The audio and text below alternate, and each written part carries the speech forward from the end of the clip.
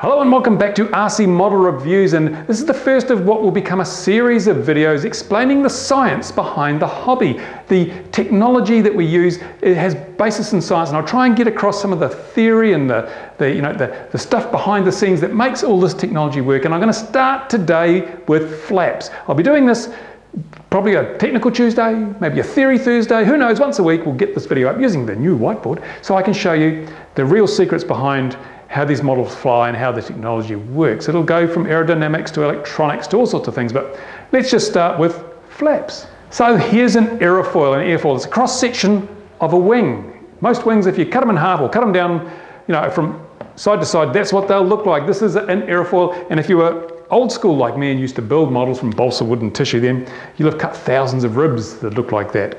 But this is your average wing. Now, wing create lift, and there's a bit of debate and discussion and argument over exactly how they do that. But I'm going to explain the two basic elements of lift as has been understood for some time now. As I say, there's some debate on this, so I won't go into it too much. But effectively, when our wing's moving through the air splits, as you'd expect, and travels. Some of it travels over the top of the wing like this, and some of it travels underneath like that, as you would expect. Simple, isn't it? So how does this produce lift? Well, there is one theory which is based on the work of Mr. Bernoulli. He's an Italian chappie who's come up with this idea, this theorem that said the faster air flows, the lower the pressure. Yeah, and actually he's right, it's true. And you can prove this for yourself. I'm going to do another little drawing down here. Let's assume we have a glass or a cup. And let's assume that we fill it full of lovely green liquid like this. There you go. And then you put a straw in it. You can try this at home. I don't mind if you try this at home. It's a good experiment to try at home. Put a straw in that cup and put your mouth to the straw and blow across the top. Blow really hard across the top of that straw. What's going to happen? Do you know? I think most of you probably already know. The liquid will travel up the straw and then spray out over here like this. That's because Mr. Bernoulli worked it out for himself. Where you have air moving quickly, and if you blow over the top, the air is moving fairly rapidly. Where you have air moving quickly, then the pressure is reduced. So when you look at it, you've got a low pressure area here because the air is traveling quickly, but you've got a higher pressure because here the air is static. So the static air with a high pressure pushes on the liquid, pushes it up the tube, and then it blows out as a spray. That's how lift is generated, apparently. Some people believe it, some people say, no, that's not the right way at all. But for the purposes of this video, to keep things simple, we will just assume that Mr. Bernoulli is correct, and it's one of the reasons that wings generate lift, because obviously the air travelling over the top of this wing has further to go before it reaches the back than the air travelling underneath. This line is longer because it's got a big bend in it. And so if we assume that the air at the back and the air on the top and air on the bottom reach the back at the same time, then this must travel faster, therefore the pressure on top is lower. And that means that we end up with what is quite often drawn like this, which is a lift bubble, and that area there is actually an area of lower pressure. So when you have lower pressure on the top and slow moving air on the bottom with a higher pressure, you end up with a force that tries to lift the wing up. And it's called lift. So that's the Bernoulli component of the lift. But it's not the only thing that creates lift, if it does at all. There's another component which is caused thanks to, or it's explained by Mr. Newton. So it's a Newtonian component. And how does this work? What magic goes on behind this one? Well, it's also very simple. I'll draw another little diagram for you so you can probably work it out for yourself. Now, here's your favourite plane, and it's probably a Spitfire. Look, isn't that wonderful? I'm so good at drawing planes. Everybody loves my planes. Look at that. Here we go, and it has a propeller here, and the propeller spins around, and what happens when the propeller spins around? Air gets blown out the back of the prop like that, right? So we have an action. The spinning propeller has created an airflow that rushes off that way.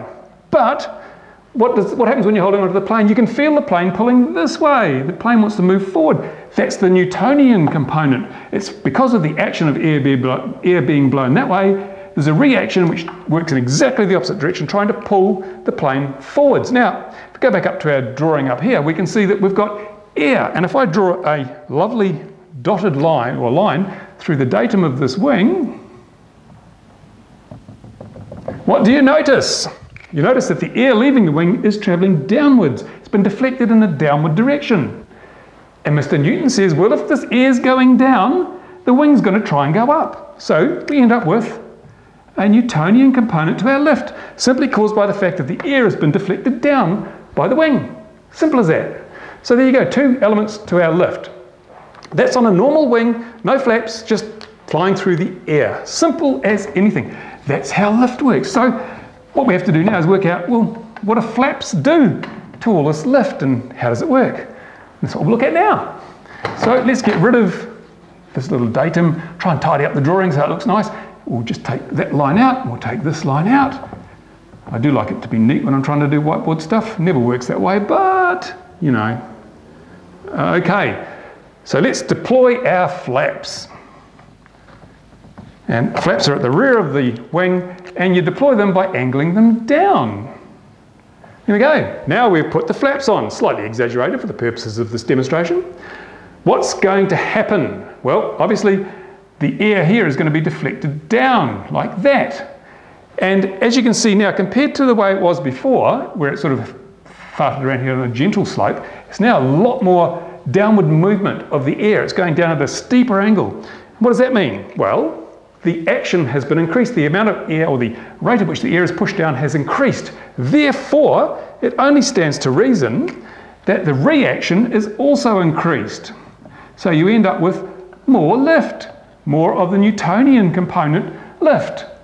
So now the wing will be creating more lift, all else being equal. Let's assume that it's still travelling through the air at the same speed, more lift coming from the wing. So, hey, that's really good.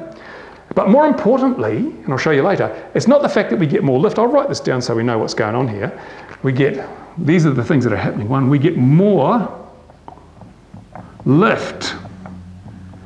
That's important, but we can actually get the same amount of lift as before at a lower speed.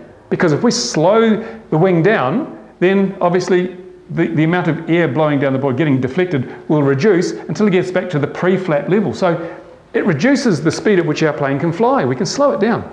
Something else that's happening though, this top line. What's happened to this one? Well, the reason that the air sticks to the top of the wing is a thing called Coanda effect. I'll do a video on that later if you're interested. But when you have a sudden departure, or when the angle gets too steep, it no longer follows the contour and actually breaks off into a big swirling eddy like that. It's a big swirling pattern of air. And that creates the next component, more drag.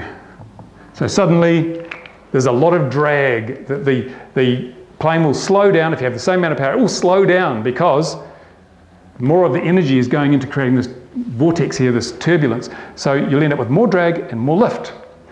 And that's what happens. That's what flaps do. So let's have a look now as to why we want this extra drag and lift and what we can do with it. Here is our plane about to land. And if we don't have flaps on, then it's going to have to fly at a certain speed, which will probably be reasonably fast. And so it'll take a certain amount of distance before it comes down from its starting height, right? So that's our glide slope. That's our approach slope. It's going to be relatively shallow. Now, if we put the flaps on, like so, first of all, the drag goes up, so the plane will slow down. Secondly, the lift for a given airspeed will go up too. So even though the plane has slowed down, it will have the same lift. If you're flying it properly, it'll have the same amount of lift. So you'll end up with a different slope, a different approach slope. Now, if we imagine that we want to have, say, a descent rate like that, on this glide slope here, we're moving that quickly. So we're moving quickly, we're descending at that speed. However, if we put our flaps on, because we're flying more slowly, we still descend at the same speed, but we don't take up as much space. Suddenly, this distance is much, much shorter than the distance we had before when we had no flaps on. So suddenly we can put our aircraft down in a much shorter space, much smaller flying field perhaps, a shorter runway. And so flaps enable us to do some much steeper approaches without risking stalling and falling out of the sky. Because if you tried to land this plane without flaps using an angle like that, one of two things would happen. If you tried to slow it down so that it wasn't going as fast, it would stall and fall on the ground and break. And if you simply put the nose down, then it would turn its altitude into speed, and when you went to flare, it would be going so fast that it would glide a long way and it would still touch down way down here. So flaps enable us to simultaneously slow down the plane whilst also creating more lift, which means that at that slower speed, we can still descend at the same rate. So flaps are really good for landing, brilliant, because they turn a fast model into a slow model, and it's always easier to land a slow model. That's why you see flaps on jets. Jets particularly benefit from flaps because without flaps, firstly, it'd be very hard to slow them down, and even if you did slow them down, without being able to generate more lift at those lower speeds, they would stall and fall on the ground and break. So there you go, that's why flaps are often seen on jets, but you don't often see flaps on a high-wing trainer model. They don't need it because they already fly nice and slow, so they can land in a relatively short space. Okay, one of the questions I'm often asked about flaps is, what happens when you put your flaps on? What happens when you deploy them? What's the model going to do? Will it climb? Will it dive? Will it spin? What's going to go on? Well, fortunately, there are two basic rules of thumb which are pretty accurate in most cases. Now, not all the time. Sometimes models behave unexpectedly due to other reasons, but 9 times out of 10, this is what's going to happen when you use flaps on your model. Now, first of all, let's look at your low wing model. Your Mustang or whatever it is that you've got, low wing Spitfire Mustang, something like that, and you put flaps on. You deploy your flaps. What's going to happen? Well, it's pretty easy to understand what happens and why. Suddenly, you've got that vortex that I was talking about before, and it's creating drag. Now, this is the center of gravity. Imagine that you've got a pin through there and the plane can rotate around that center of gravity, which is what tends to happen. Because the drag is below the center of gravity, then the craft will tend to rotate towards the drag like that. So it'll tend to pitch down, and you'll get a nose down pitch. So the model will tend to want to dive because it's trying to rotate around the center of gravity due to the drag. Very straightforward. As I say, 9 times out of 10, that's exactly what's going to happen. Let's go to our high-wing cabin model, our Cessna 172 or our Citabria or something like that, and you throw on your flaps, like so. Oops, not very good, but you throw your flaps on. I'm sure we can all guess what's going to happen now because we have this big vortex, and it's actually above that center of gravity. So in this case, what's going to happen is the model will try and pitch up. As it tries to rotate, the drag will try and pull the top back, and rotate in that direction because of the drag. So that's, again, 9 times out of 10, that's exactly what's going to happen. So if you have a low wing model, be prepared for it to pitch down when you put the flaps on. You can compensate with your elevator, of course, although some people will just put in a little bit of up trim on the elevator. So that in the transmitter mixing, that will take care of the pitching motion. It's not perfect though, because the rate of pitch depends on airspeed, so it's not particularly linear. At a high speed, it still may pitch up or down because your trim will only work at one particular airspeed. Same goes here. Because this will pitch up, you might want to put in a bit of down trim just to compensate for that pitching up motion. And of course, you can compensate quite a bit by applying the flaps slowly. If you just dump the flaps on, it's going to be quite a violent pitch up or down on some models. If you apply it slowly, then it's much easier to compensate by just adding a bit of rudder or elevator input as required. So yeah, that's the basics of which way your model's going to go when the flaps are deployed. So there you go, that's the basics of flaps. I hope I've explained it well enough for most people to understand. Probably not. I mean, it's, I do my best, but I'm not perfect. One question that people also ask often is, will flaps lower my stall speed? And yes, they will, because as I mentioned, the flaps are going to create more lift for a given speed.